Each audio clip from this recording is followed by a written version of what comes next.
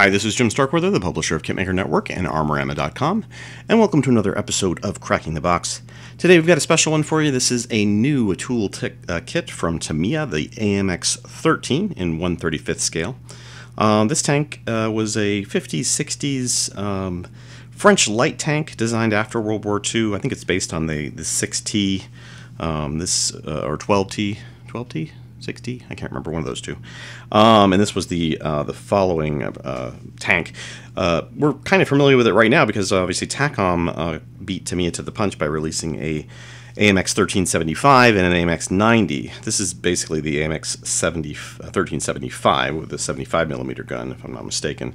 I'm not sure what would be what it would take to upgrade this to the 90. Obviously, a different turret, perhaps, and considering the way it's cast molded and so forth, and a barrel, but there are probably some other minor differences too that I'm not familiar with. So only having played this briefly, or actually not even really played it, I've only worked up to the 6T myself, or is it 12T? I can't remember anyways, the one before this. That said, not knowing any historical background, let's do a quick historical background on this tank, because I know you guys love these. I always get remarks in the videos where I do these on, and we'll come back and do the actual unboxing. The AMX-13 was designed at the Atelier de Construction Issy-les-Moulineaux in 1946 to meet a requirement for an air-portable vehicle to support paratroopers. The first prototype was made in 1948. The compact chassis had torsion bar suspension with 5 road wheels and 2 return rollers. The engine runs the length of the tank on the right side, with the driver on the left. It features an uncommon 2-part oscillating turret, where the gun is fixed to the turret and the entire upper turret changes elevation. The turret is set to the rear of the vehicle and holds the commander and gunner. The original 75mm gun was loaded by an automatic loading system fed by 2 6-round magazines located on either side of the automatic loader in the turret's bustle. The 12 rounds available in the drum magazines meant that the crew could engage targets quickly. However, once those rounds were expended, the vehicle had to retreat to cover, and the crew had to reload shells from the outside of the vehicle. From 1966, the 75mm high-velocity gun was replaced by a 90mm medium-velocity gun, firing more effective heat ammunition, with the French upgrading all existing base models to this specification. By the early 1970s, export models were available with an even more potent 105mm gun.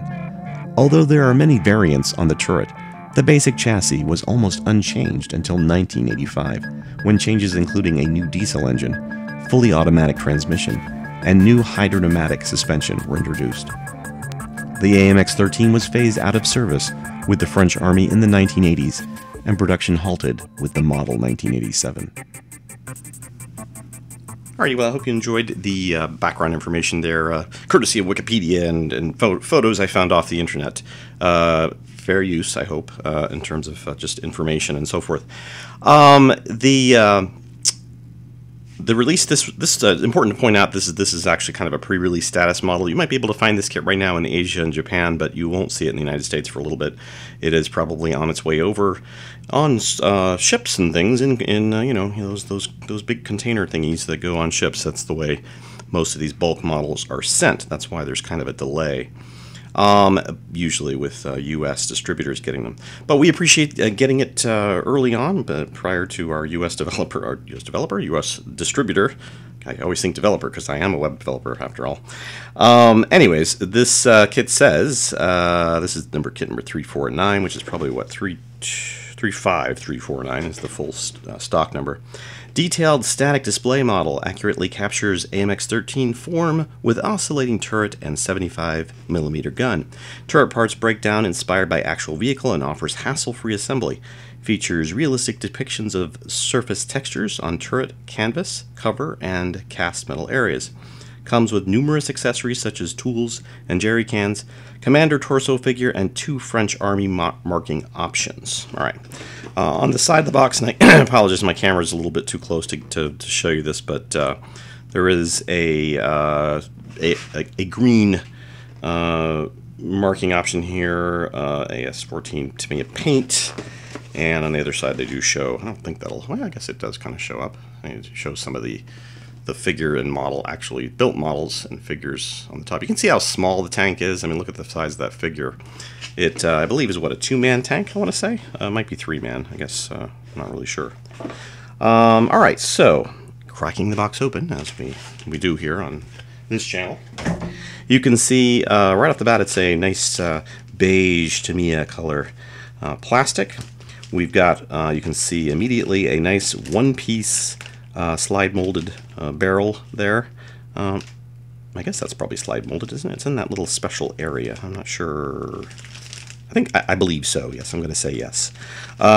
Although usually slide molded parts are kind of off to the side, but otherwise, I'm trying to figure. Well, I guess you could do maybe a one-piece barrel without slide molding. I mean, that should be doable, right? I mean, obviously the sprue parts. Why haven't they done these for years? Why did they always give us 2 parts? That does beg the question. What was the reason for that, other than to say, look, you have to glue it together and then sand down the seam and so forth. Of course, these have 2016 stamp dates on them, as I just checked to make sure. But let me go ahead and take the plastic out, and then we will continue. Then you've got, this has two sprue frets in it with road wheels and idler arms and sprocket wheels and so forth, and little U-bolts, or U-tow cable bolts? No, not bolts. Anyways, those things that you hook on the tow cables to. And the very small and diminutive hull here, with again a actually don't see a date on that one, other than, oh, maybe I'm just got it upside down. I can't read it. The part number and 2016. Yeah. Some nice lower surface detail here. Now, I could compare this with the TACOM kit. I do still have the 1375 here, but, you know, it's kind of fresh in my mind, so I can kind of remember what some of these things look like. Obviously, a lot of these parts look very similar. A little bit of detail here on the turret that I'm not remember seeing in the TACOM release, and of course the one-piece molded mantlet there, or whatever you call that in terms of one-piece turret, I guess. Tracks are vinyl, or whatever that technical material is that everybody always wants to point out. It's not vinyl, it's poly, blah, blah, blah, blah. Okay, yeah, it's still vinyl. Now, I appreciate that you're trying to be technical, but, you know, we only need to know if they're plastic, resin, metal, or vinyl. And these we're going to call vinyl, even though they technically are some kind of plastic. But it's kind of like that respect for the old terms, you know what I mean? It's, you know. So yeah, these are going to be pretty easy to do. No separate track links, although I'm sure there potentially would be aftermarket companies maybe providing them. We did see very intimately how the TACOM tracks went together, and yeah, they were going to be a bit of a pain, I could tell. Mainly because they didn't snap together, so you're going to have to, like, you know, arrange them around and do, you know, all the gluing of tracks and so forth according to the way it goes on the model itself. All right, so this final sprue, you can see we've got what, hull, turret, 2 sprues with road wheel, another sprue with body parts, main hull, and then this one. So it's not a huge number of parts in this kit, but it's a very small tank, so not really that surprising. And I am going to take these out, and I am going to show you photos later on. So for people who aren't familiar with our review process, that's the way it works. All right, so you can see also that they did not go with that again, plasticky, rubbery material that TACOM used. They went with a plastic canvas piece, which is probably going to limit traverse of the turret depending on your positioning and so forth, I would imagine. Although, you know, the other piece potentially might limit it as well. I don't know what the benefit there would have been, but again, you know, seeing some typical excellent Tamiya production quality here. Not seeing anything on the level of, say, super detailing, but then I sometimes only notice those things once I've taken the photos. So well, let's go ahead and get these out of the bags, and maybe I'll see more. All right, so final bits, though. A little bit of photo etch. You can see that piece there, and some decals, and again, a very small sheet, which is turned over. I can't show you. And then there's something else in there, I think. So we'll take a look at that. Manual. And per my new review style, we're going to go ahead and take a look at the manual first. And this is the reference sheet that Tamiya provides with all their kits now, which is in Chinese, Japanese, German, Italian, I think, and a couple other languages. But basically, actually, it may not be in Italian, so don't quote me on that. But it is in French, I believe. Yeah. Yeah, just reference number information and some kind of reference photos there. And then we have the actual manual, which of course is going to have which of course is good. What doesn't have a sprue overlay? What? I thought Tamiya always had sprue overlays. Maybe I'm not. Maybe I'm thinking of Dragon and the other Chinese manufacturer. Okay, so maybe I'm misspeaking there, but it probably does need one with this kit. So we go right into step one, which was the lower hull and suspension bits. You can see that I think that's the front section, right? The front section goes on, and then of course all the little idler arms and things like that. Not idler arms. The what do you call those things? Yeah, the L-shaped thingies. And then of course details going on the back here with toe connection point and all that stuff, towing connection point, and then some of the road wheels going together, tracks going on, some of the upper hull air vent. Nice that they have built this air vent up a little bit, so it actually has some depth to it. Upper hull going on lower hull, top muffler and other bits going in there. You know, more detail, more stuff. Then we get into the turret construction. They do have a two-piece muzzle brake, which was, I think, the same for the TACOM kit. I suppose if they had molded that onto the end, definitely slide molded then, because you'd have that hollow piece through the middle there. But yeah, they have like this piece, which I think was probably molded onto the TACOM kit, I want to say. But that's interesting that they've done that little bit there. And of course the underside canvas. Lots of detail there with the commander visor. Now I'm not seeing any clear parts, which I believe TACOM had, so unless I'm just not seeing them, it doesn't look like this one includes any lens material or anything for the clear parts, and I'm not seeing that added here either, am I? Nope. So that's one potential deficiency. Modelers will probably go, "Oop, that was a mistake. Now you've definitely opened it up for the aftermarket companies to provide that." Which I'm sure the aftermarket companies should be like, "Yes, we have something to provide." Tracks and well, actually, they probably could figure out a lot of things to provide. But anyways, that's what aftermarket companies do, and thank God they're there. So yeah, there've been some painting and marking options here. French Army Unit Unknown. Attaching commander figure, and they show some, again, Tamiya colors. And then on the back, French Army Unit Unknown, France, 1967. I don't think this thing was ever actually deployed in combat. I may be wrong. It may have been sold to countries who used it in combat afterwards, but I'm not thinking that it saw anything like Vietnam, or they probably, I don't know, would it have worked in Vietnam? I suppose maybe if it was in hilly territories, not the jungle and things like that, but that would have been interesting. And again, I would imagine that, and people who are military historians on this can correct me if I'm wrong, but maybe this was kind of a thinking that they needed a fast, light response tank to the potential Soviet bloc kind of response things. But yeah, obviously the MBT became the standard for tanks at some point during the 60s. So, alrighty, well, let's go ahead and take a look at the plastic. Actually, let's open this up first because I'm curious if there's anything else in here. Staples, traditional staples for the... Alright, so that really is just a protector for that little bit of photo etch, and then the decal sheet, which is very small, and there'll be a photo of that too, obviously, in the photo section of the video, which will be further on. Alright, so let's take a look at this. Actually, let's go ahead and take a look at the hull and the...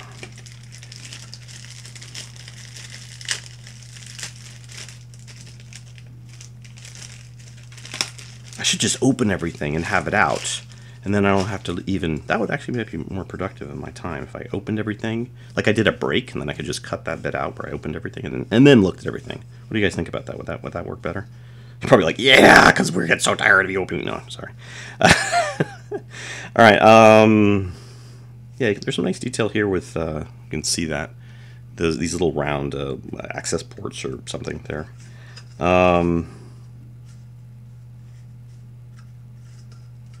I'm not going to do it for every part, but hold on. Just wait just a second. I'm just going to compare the hulls and see if we have any scale differences. And yeah, it looks like we do have a little, like a couple of millimeters at least. Wow, that's a huge difference. So you can see, let me put these in more this way.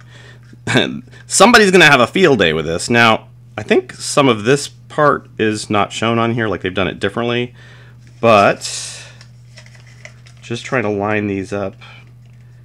Yeah, there's a definite size difference here. It's, again, not huge. I don't know if you can see that too well. I'm trying to get the angle right, but there's, you know, there's like 3 or 4 millimeters difference here. Now there are parts that go over this, so potentially Takom's molded it in here. So maybe they're not, you know, maybe it's not that pronounced. But some of these parts are definitely different. Kind of doing a mirror effect here, but you know, like the positions of those. I'm trying to line it up so that it should be right. But those positions on the, even where the axles, whatever the road wheels connection points are going in, are obviously different. You can see it more that way probably, but and I've moved it off. But anyways, so you know, there's definitely gonna be a field day for Terry Ashley. Terry's like, yes, I'm gonna have something to like compare where I can do all my little photos, and he does such a great job with those too. But yeah, so one of these is gonna come out the winner. Like, isn't that sad though that one has to be the winner and one has to be the loser? I mean, they both are different kits. They're different people worked on them. It's like saying, we want you to write a book about World War II, and we want those books to come out looking exactly the same. Now, I know that's not a fair comparison, but it's like, it's not going to happen. Nobody's going to make two kits of something and then have it be exactly the same or be exactly correct. Like, stop thinking that it's going to just be perfect. Now, these look pretty close to being the same. Now, that thing, definitely, though, that's on the Tamiya kit is not here unless it's on the Takom kit, and I'm not remembering that you attached it over there. But that's something that maybe was on the reference version that wasn't on one of them that wasn't on the other one. So obviously the Tamiya kit gives you these as openable little areas. They also show like a little ridge around the Takom one, and there's a really heavy weld line here, and there's a really light weld line on the Tamiya kit. So things like that, again, it's going to be down to those experts. I'm not going to call it, but yeah. And I can see subtle differences with a lot of these. But yeah, that's all I'm going to do. I'm not going to do anything more than that. You're lucky I got that. And probably either Tamiya or Takom are going, why did you have to compare the kits? We don't like comparisons. Manufacturers do not like comparisons, as Terry will probably attest to. But I think it's fair. These two kits coming out almost at identical time periods. You know, you guys out there need information. Which one's the better kit to buy? I don't know which one to buy. Well, you know, the information's going to be out there. I'm not going to be the one to compare them because, again, I'm not an expert on this tank, and I don't have the reference materials to say, oh, I have photos of this and that and so forth. So I'll leave it up to the guys that do that kind of thing. I'll just wanted to point out that, yeah, there are going to be differences. So steel road wheels look nice, or the sprocket wheel, and this is the either wheel, right, guys? I don't know all these technical terms for tanks and stuff. I've only been dealing with it for 16 years now. Actually, more than that if you count all the time I was doing these models before that. So 30-something, 40 years practically. Anyways, all right. So, yeah, lots of small detail parts, little hand grab things. You know, I don't want to spend too much time looking at the plastic because probably the photos are going to kind of show more on this than I can see even with my naked eye without reading glasses on or without my optovisors on, you know, that kind of thing. So, but yeah, I mean, I see some nice texturing here on this hatch cover, which again, you're not going to see with this camera because I probably can't hold the thing steady enough to actually get it to full focus on that.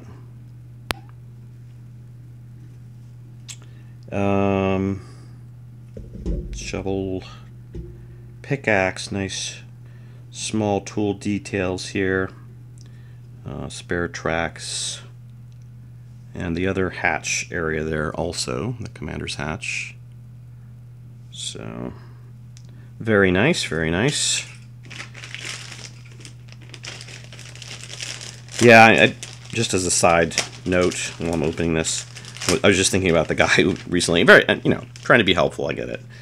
Hold these things still, I can't see them, you know, Yeah, I get it, I understand. But, you know, I had been doing these for 10 years.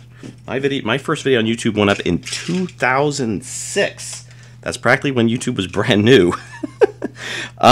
So yeah, I've been doing this longer than practically everybody else on YouTube. I mean, somebody step up. If you have a video older than 2006, put up your hand and say, "Yep, no, I was doing it before that."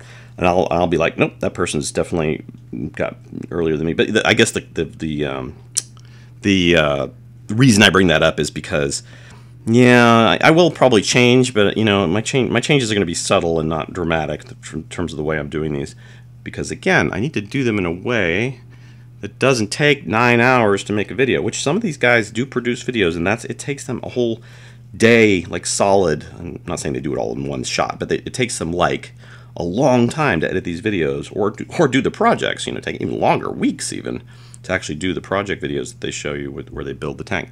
So definitely seeing some nice stuff here in terms of the figure detail, and I like these arms and stuff, because again, these look like, to me, the small guys they would have. In other words, I'm not seeing a really big, beefy arm of a 1/35th scale guy who's like would be a typical arm you'd see on, you know, like a just scale for a soldier or something. These were tankers of a light tank, very small interior compartments. They didn't put big guys in these tanks. They put little guys in these tanks. So it makes sense that the figure affects a little guy. And those are the kind of details, by the way. That's the kind of attention to detail you're going to see with a Tamiya kit that potentially with some of the other, you know, larger manufacturers would miss that and just put like, oh yeah, we got that guy we used in a previous one. You push, you know, throw that guy in there, even though it's a totally different tank. Again, seeing some nice surface detail on this top hull piece. The rear hatches are not visible, or they did not opt to do like a photo etch for those. I believe that was the same on the TACOM kit. Same thing with these front vents. I believe this is very similar, though, in terms of the way it's set up. So, yeah, let's pretty much already showed off the vinyl, but, you know, they've got 2 connection points here to put these together. Looks like it works fairly well, and we'll show those off in the photos. Let's show those photos and then come back and conclude.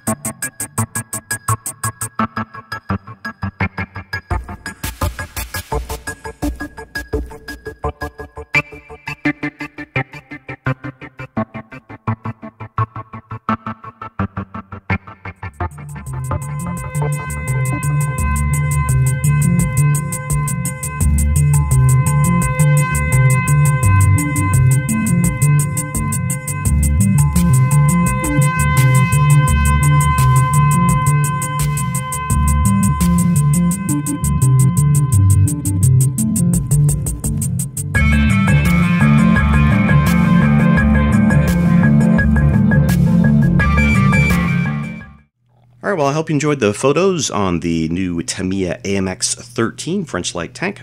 This kit, like I said, should be available. This is March 12th or so. You probably see this kit start showing up around early April, I would imagine, or as late April if they've got it to me really early.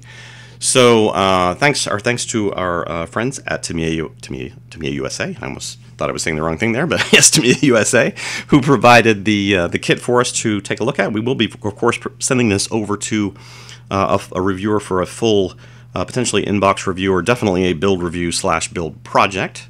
So keep an eye out for that, or if you're interested, please let us know of your interest for this kit or any of our other kits, which you can find links on the homepage for available samples and how to submit a review and all that good stuff. So if you liked this review and you want to see more like this, please don't forget to leave us a comment or feedback, and make sure to click that like button on YouTube or on our website.